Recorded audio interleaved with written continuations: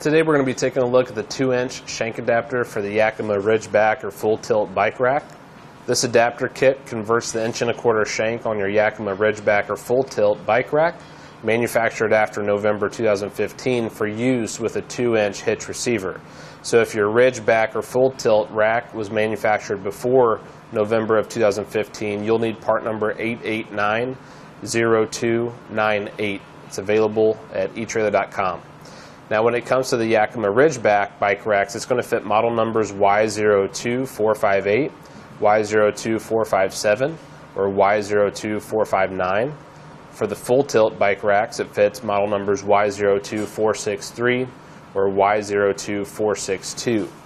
The kit's going to come with your adapter, which is aluminum. It's going to come with your steel wedge spacer, and it's going to come with the necessary mounting bolts and the necessary hex wrenches to get everything installed. This is the configuration of how the unit would install on the shank of the rack. It gets placed on there. Now all the holes are going to line up perfectly with the holes on the shank. The large bolt right here inserts into the large hole. You use the large hex wrench to get that installed. The two small ones, one installs here on the top, the other one installs right here on the side, and you use the smaller hex wrench to tighten everything down. That's going to do it for today's look at the 2-inch shank adapter for the Yakima Ridgeback or FullTilt bike racks.